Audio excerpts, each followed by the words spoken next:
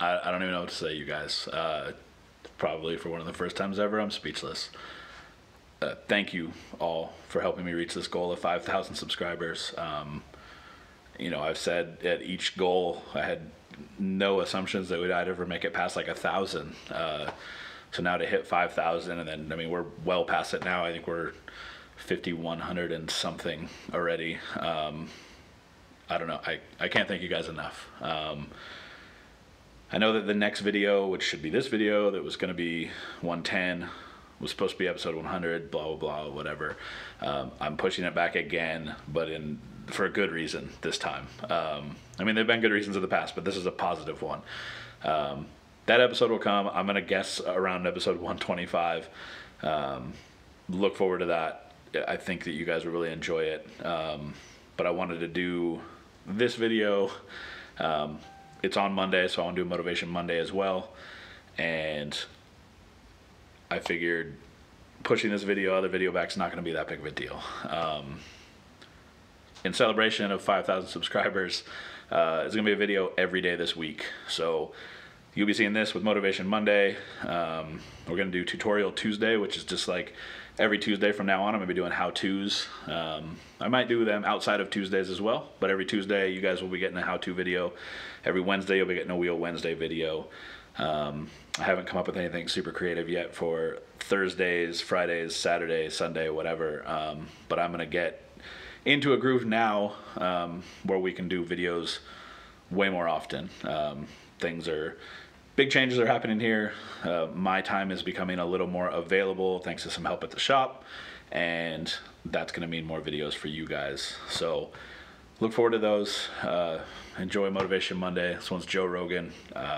Once again, thank you all. I truly appreciate it.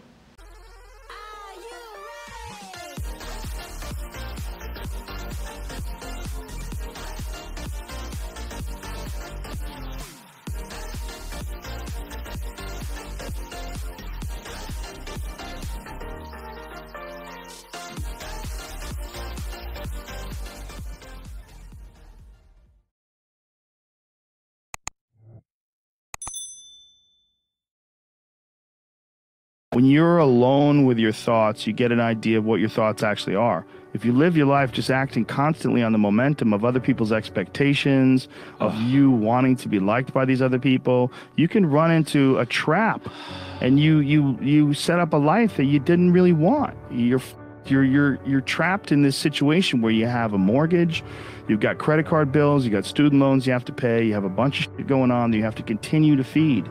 And all that, and especially if you have a family and you have to feed them, oh my goodness, then you're fully locked in. You can't take any chances whatsoever. And oftentimes people make the mistake of getting stuck. And it is just a tactical mistake, just like it would be a mistake if you got stuck on a video game. Just like it would be a mistake if you followed a map incorrectly and you get stuck in the woods. Your life is certainly some sort of a journey. It's certainly some sort of a journey. And we have to all be aware that when we're making journeys, we're not going to always make the right steps. And sometimes you have to back up and try again. And if you're in a position where you can't back up and try again, you've trapped yourself. And the system will set out honeypots for people to get trapped in. The system will set out the ideas of retirement, the ideas of the golden years, providing you benefits, providing you a healthy work environment. Why? Well, because they want people to work for them. They don't want people to realize their own dreams and escape. And that's a pain in the ass. So you got to hire more people and train them. And they want to set it up so that you stick around. Stick around in some sort of an unsatisfying world. It's up to you to see that video game problem, to see that issue as it comes up on the map. And no, I think this is a right turn. To see all the problems that could potentially lay in front of you and calculate your future. And then also look around at all the people that didn't do it and look at the misery that they're in and learn that you don't want to be like them. And then look at the people that have kind of taken chances and navigated their way. What did they do differently than you? What objectivity do they have that maybe you lack? What insight into their own mistakes are they willing to delve into that you're not, that you step back and you go, you know, I just don't want to look at myself that closely. But the person who's able to look at themselves the closest is going to get the more rational results. I know that you're getting some comfort and satisfaction out of just laying around, doing nothing, eating, getting fat. But your life would feel better and richer if you had a goal, you chase that goal, you accomplish some things, and you would get this boost of confidence, you get this boost of self-esteem, like whatever it is that you're into doing. Maybe you're into drawing comic books. Maybe you're into making pottery or sculptures, but find whatever that is and pursue that instead of doing nothing. You know, and there's a lot of folks that live life on a cushy cloud of marshmallows and bullshit, and then one day something goes wrong. And I mean, that's why spoiled kids are so sad. Like a spoiled young boy is one of the saddest things ever. A young boy that becomes a man and can't take care of himself, and his dad has to keep on rescuing him. His dad has to keep on bailing him out of situations and giving him money. I've met guys like that, and that is a crippling affliction when they don't have the character themselves to be able to get by in life. They constantly need someone to help them and bail them out. Even as a grown man, I've met guys in their 40s that still need help from their parents. I'm like, what the man? You're never going to get it right, because somewhere along the line, they didn't face enough of the adversity to realize that there's sometimes you just got to get up and get done. There's sometimes where you have to pull yourself up and you have to push forward, even if you want to stay in bed. And if you don't do that and you just keep calling on your daddy and your daddy keeps rescuing you, you never develop those tools. You never develop that ability to recognize what you're doing wrong with your life, because you're soft. You got a cushiony, you got a safety net for your safety net. Through difficult tasks, you learn an incredible amount about yourself, and you through the fire of competition, you get to understand motivation. You get to understand the resistance that you have inside your mind to doing hard work. You get to understand the rewards of discipline.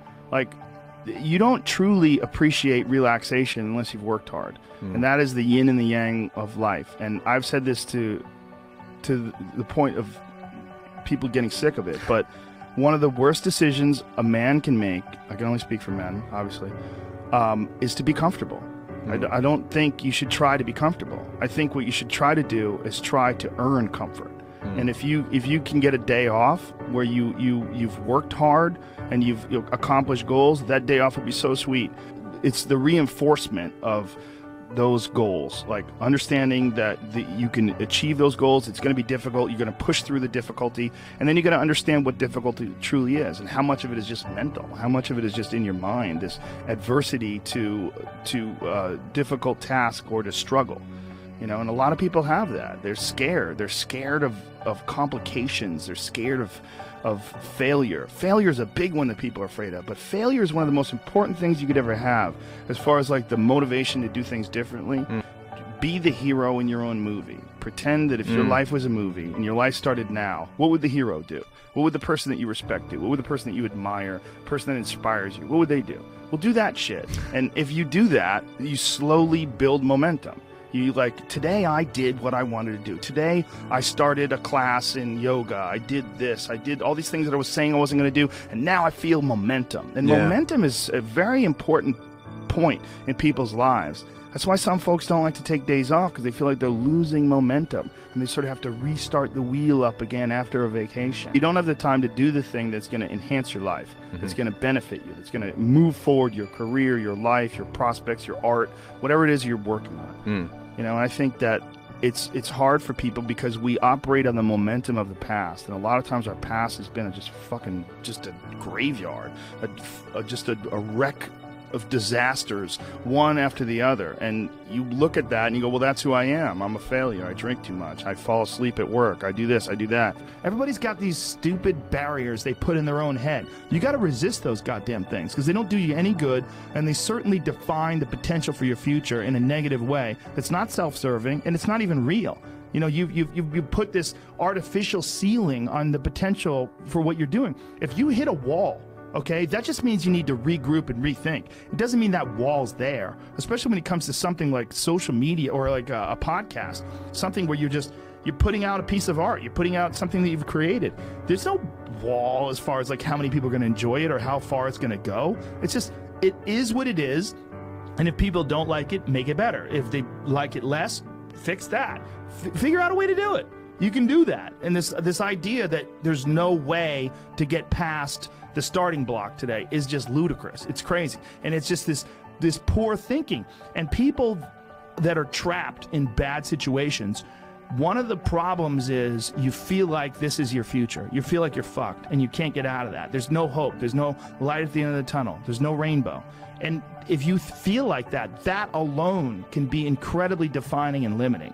But if you can look at yourself objectively and say, okay, I kind of am fucked here. I'm in credit card debt. I'm working in a shitty job. I don't like what I'm doing, but I have some ideas. I need to feed those fucking ideas. And I need to feed them and water them, and I need to set aside a certain amount of time every day to just try to make those things happen. You can do that. And there's a bunch of people out there that have these lives that are deeply unsatisfying, because I think somehow or another, through momentum and through things falling into place the way they are, and people trying to fit their lives around the way these pieces have fallen into place, there are so many people that are working all day long doing something that is deeply unsatisfying and almost painful to them. Yeah, soul killing. Soul killing. Yeah. They're stuck in traffic all day, and then they're stuck in a cubicle after that.